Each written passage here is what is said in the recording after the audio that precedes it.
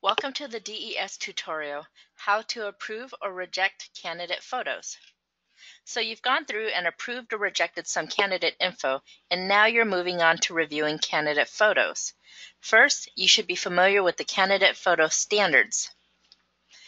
A photograph of the candidate's face, ideally a headshot, right, from the top of the head to the bust, should provide a clear view of the candidate's face, be of a sufficient resolution for display on the site, meaning the picture is not fuzzy, and not feature anyone who is not the candidate, and then that is very important.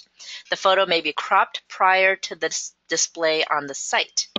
Photos might be rejected if the image is not of sufficient quality. The image is not a headshot of the candidate, or if it contains violent, sexually explicit, or other inappropriate content. And then just some other notes for the candidates, indicating that the image must be a JPEG, a GIF, or a PNG file, and have the resolution greater than or equal to 400 pixels. And that really just helps to clarify the quality of the image. So let's go through some examples of candidate photos. Remember that the candidate status must be participating in order to approve his or her photo. So here we are in the review items page. What better place to start than the top? As with the other candidate review items, in order to view the information there, to expand it, just click anywhere on that item and the information expands. So it looks like this candidate is participating, so I can go ahead and edit and approve this photo. So you can click edit and approve, and it'll bring up this window with a cropping toolbar on top, and we can go over what these mean.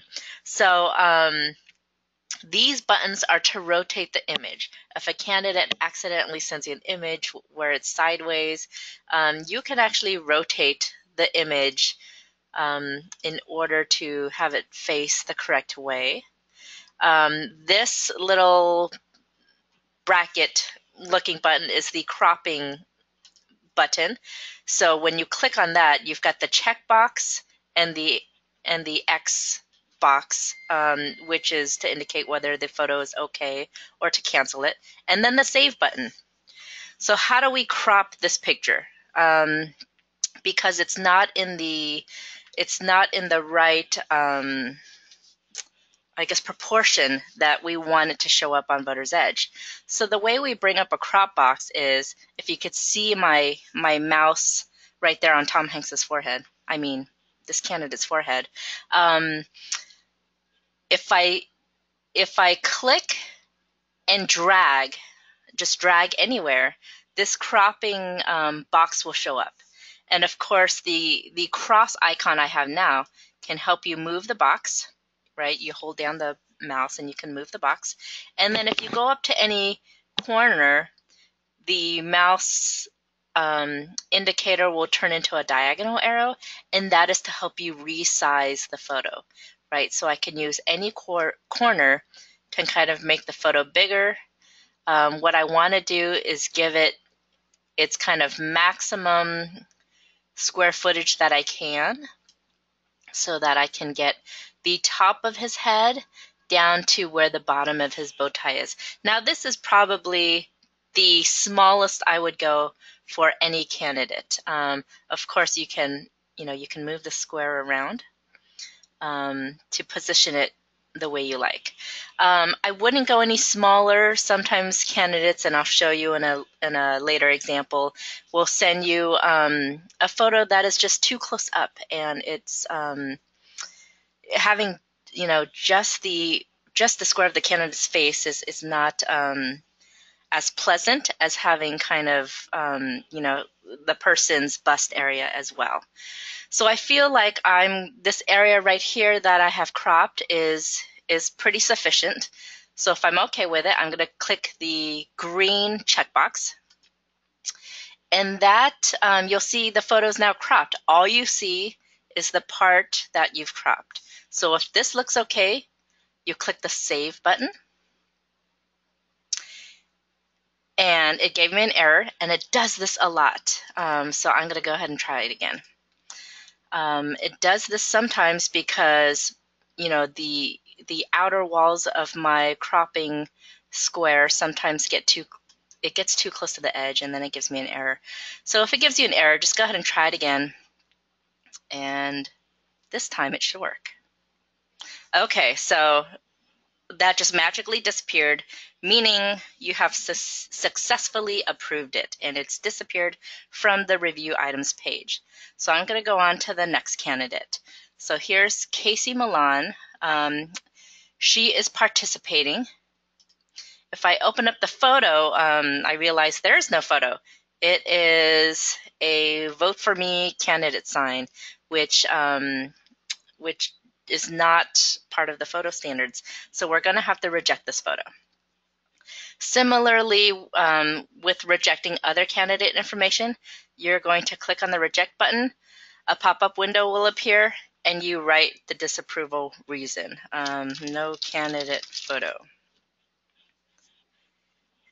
And then click disapprove. So the selected item was disapproved and reset as saved. And also similarly to rejecting other candidate information, you're going to need to make a little sticky note about that. So I've got my sticky note here, but of course you can use a scrap piece of paper next to your computer. And just write a note to myself that I need to email Casey Milan, candidate photo rejected, and why. Okay, so then we'll move on to the next one. Here is Matt Davis. He is also participating. A lovely picture of him and his family. Unfortunately, this does not pass our requirements. We can't have anybody else in the photo.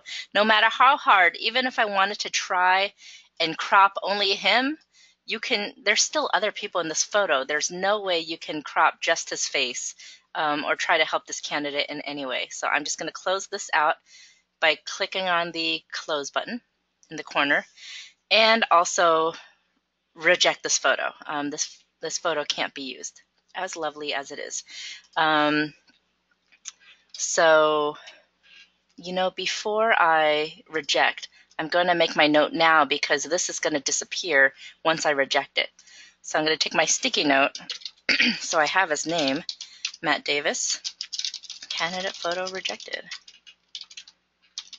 Too many people. I'll just say other people in photo, which is not allowed. So we're going to reject this. Other people in photo. That is the disapproval reason. And then you click disapprove and close out the pop-up. Okay, so the next candidate is also participating, Brittany Mahalik. Let's open up this photo. It's a little fuzzy. If you look really closely, you can kind of see the photo isn't really clear. If I also click on edit and approve, and I try to crop this photo, you can't really get, I mean, I guess it's the right size of her head, but it's so fuzzy that, you know, again, I don't think this is a photo she would want on Voter's Edge. So I'm gonna go ahead and reject it. So a third note on my sticky note. We're just rejecting all sorts of candidate photos today. Candidate photo rejected, needs larger resolution. Okay, so we're going to reject this. Resolution is too small, needs larger photo. So we're going to disapprove this, and then after we're done with this, we're going to email all of our candidates with letting them know we rejected their photo and why. Okay, so here are some lingering candidates. We're not going to touch those. Here's another photo from a participating candidate, John Marchand. Okay, this looks like a great photo that we can edit and approve. And so we're going to do just that. Again, click your mouse and drag it in order to get the cropping square, and then resize it to the size you want. So this is probably too big because I can't get his face center. So I'm going to make it a little bit smaller so that I can kind of center his face.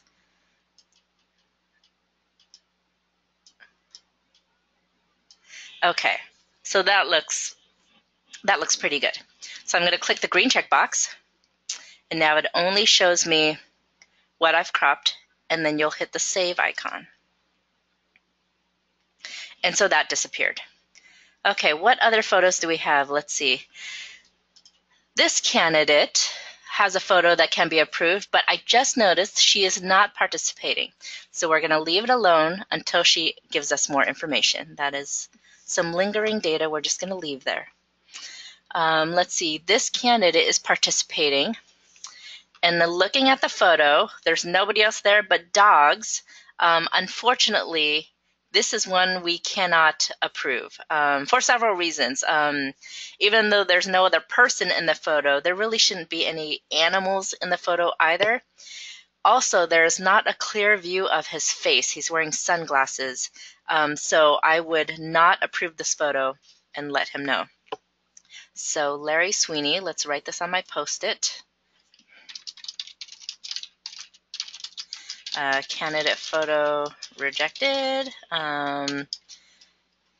Cannot see clear view of face. Okay, so those are my notes to email candidates later. All right, so we're going to, again, reject this photo with the reason that you cannot see a clear view of the candidate's face.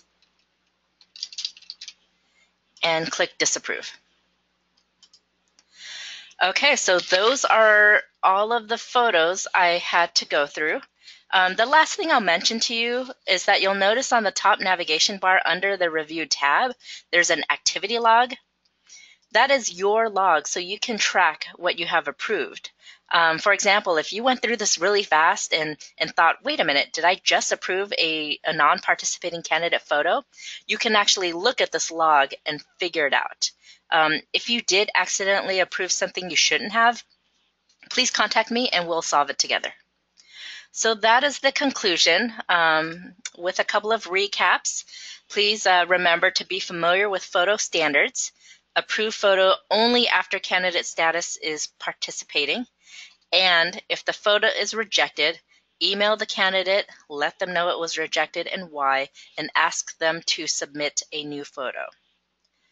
Thank you for watching this tutorial. For more DES tutorials, please visit the VEC resource page.